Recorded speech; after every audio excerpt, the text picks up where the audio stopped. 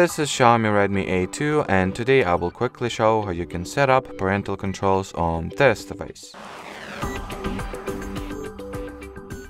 So to start, you will need to launch Settings. Onwards, enter the Passwords and Accounts category and remove any Google accounts you might have. Then get back to the main settings page, enter Google category instead, or this time. Then tap at the parental controls, get started, child routine, next.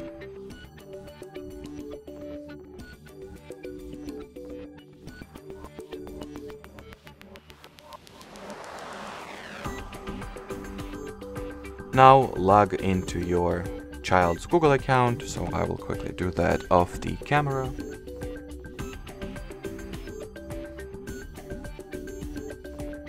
Once the child's Google account was successfully signed into, you will need to select it from the list over here and then log into parental account next.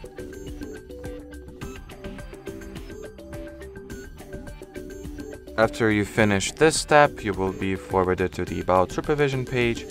Over here, input the child's Google account password once again, then tap at the Agree button and allow the supervision at the dialog window that will pop up next.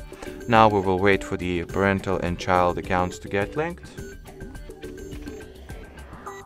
And once they do, we can finish the setup on the child's end. So all the following steps we can just skip, since they do not carry any importance. And we can just quickly skip them, glide through them without changing anything. So once the child's end of things is set, you gotta take your parental device and install the Google Family Link app from the Play Store.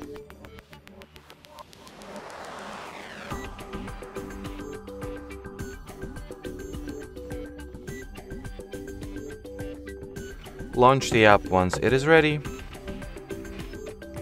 Then make sure to sign in with the parental Google account over here.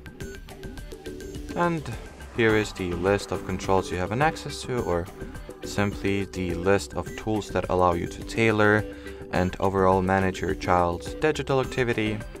Then you can also monitor their location and see their usage highlights.